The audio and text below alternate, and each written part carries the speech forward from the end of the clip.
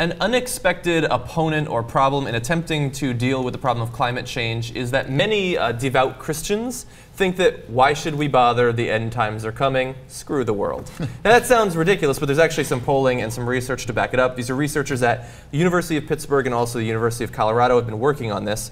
And they believe that even once you take into account political ideology, religious identification, media distrust, all of these different factors, the simple fact that these Christians believe in the end times and that they are a-coming leads them to not care about climate change. They think that it's the effect is about 20% of the opposition to climate change comes from that. And I believe what 76%. Really, 20%. Yeah, That's high. Yeah, I could be misreading it. 76% of Republicans in 2006 thought that there was going to be a second coming. Yeah. Okay, in their lifetime is usually a slightly smaller number, but a very significant number. Right. So 3/4 of Republicans think it. I mean, if you really believe it, if you really believe that Jesus is going to return to Earth, what difference does anything make? No. So that's actually, it's a logical extension that, like, oh, we're burning up the planet. Who cares? Jesus is coming. And he's either going to save the planet or kill us all or whatever happens there in Armageddon. But it could also dramatically affect how you live your life too, right? I mean, like whatever, buy it, rack up the debt. Doesn't matter. Mm-hmm. Yeah, it's a lot of people think Jesus is coming like use up all the a couple oil. of years from now. Use up all the oil. 6 months. And in fact, there was a famous line from one of the Republicans saying, like, God didn't put all this oil in the... Oh, that oil was the greatest gift we had gotten from God. Because you poke the earth with a needle or something and oil comes out of it. Right. Yeah. And he's like, what a gift from God. Obviously, I take that gift and I use it up until Jesus returns. You drink our milkshake. Yeah. We have a quote, by the way, just to show you that this isn't just the run-of-the-mill voting Republicans, but also people in government. This is Representative John Shimkus back in 2010 said, "The earth will end only when God declares it to be over." He is the chairman of the subcommittee on environment and the economy.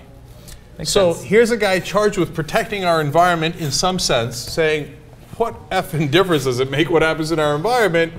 Because God decides when the earth ends. If it's 76%, if that number's high, I'm going to say it's high. Let's say it's 66%. I'd say it's 2/3. It means 1/3 of Republicans don't believe this.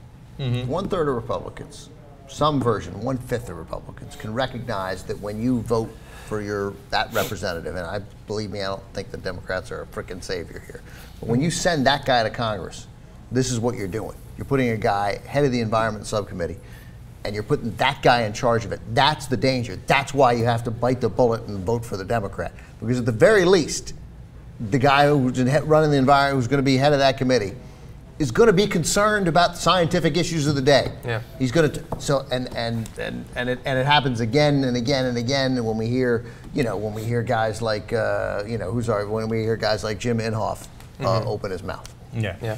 Now, you can't have guys who are professionally cuckoo for Cocoa Puffs. Like, that's what they do. They go around, they're like, cuckoo, cuckoo. They're looking for Cocoa Puffs like 24/7. Yeah. As the head of your committees on science, the environment, technology, don't you etc. think guys like Dick Cheney, that's why he became a Republican? Because Dick Cheney is so smart that he's like, well, I can control these people. Oh, yeah. Oh, that's interesting. And he found one to control for 8 years. Yeah, 6 years to be fair.